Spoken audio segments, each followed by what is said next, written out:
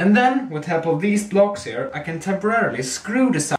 Yeah, let's scratch that last part. So here's the wonderful thing about YouTube and the interaction I can have with all of you gorgeous people. Oh, and hello! When I uploaded the last video, I pretty soon got a comment saying, why not use some rubber rope to clamp the sides to your rig?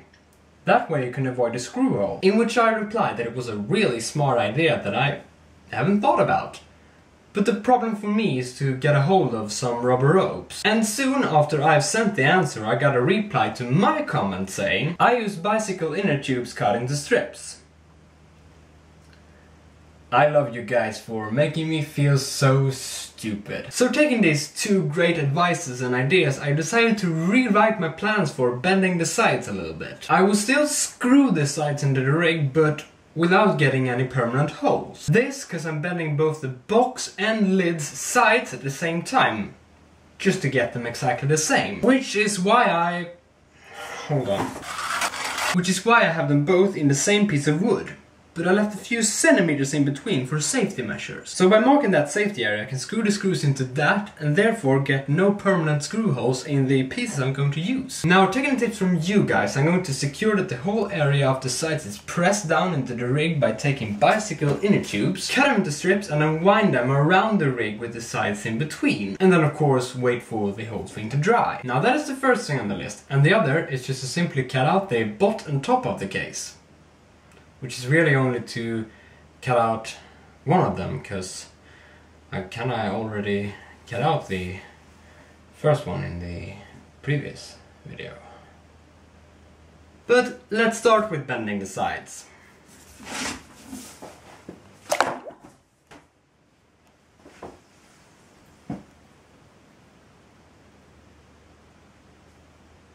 Oh, I have to macerate the wood first.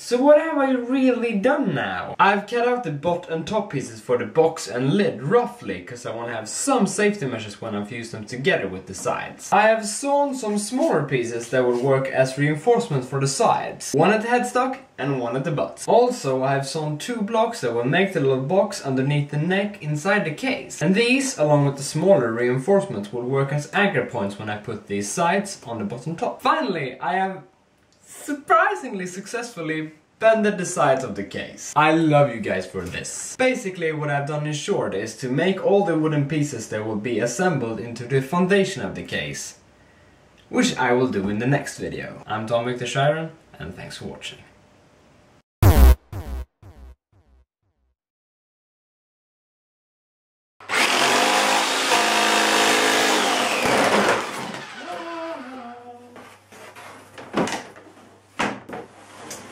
Säg Sweden klantarsel.